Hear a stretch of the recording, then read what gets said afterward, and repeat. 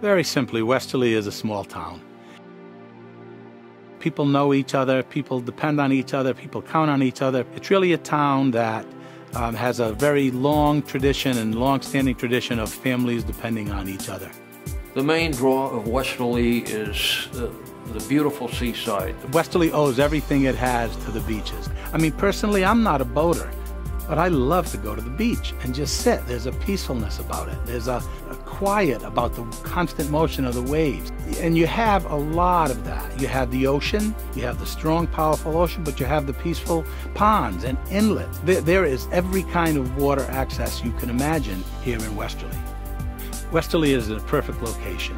We're sitting here right by the ocean, but it's 2 hours from Boston. It's 2.5 hours from New York. It's got a railroad station. It's got a small airport. People can get here from anywhere. We are right now about 2 blocks away from Connecticut. We share a Chamber of Commerce, and so we have a lot of connection with Connecticut as well. Downtown Westerly is extremely active. It's got a great variety of shops, restaurants. It's got great galleries, got antique shops. It's become somewhat of an artist community. And the architecture of the homes in the area, the architecture of the building we're in now, which is 175 years old.